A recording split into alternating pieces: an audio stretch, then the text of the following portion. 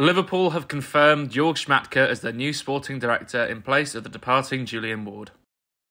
Schmadtke, a veteran of similar roles in Germany, has been appointed on a short-term deal with the potential for it to become long-term. The length of the initial contract has not been disclosed, but it is understood to extend beyond the forthcoming transfer window. He will officially begin his new role on Thursday, June the 1st.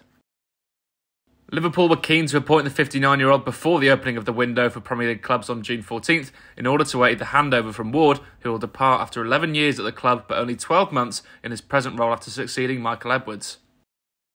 Schmadtke has assumed the job title of sporting director, despite speculation he'd be employed as a transfer consultant.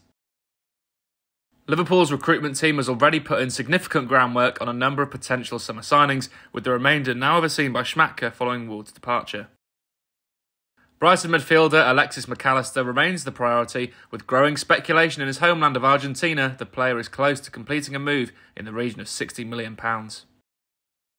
Schmadtke, who was a goalkeeper for Fortuna Düsseldorf and Freiburg during the 1980s and 90s, has extensive experience as an executive in Germany, having worked with Aachen, Hanover and Cologne, and most recently Wolfsburg as sporting director, where he remained for more than 4 years before leaving in February.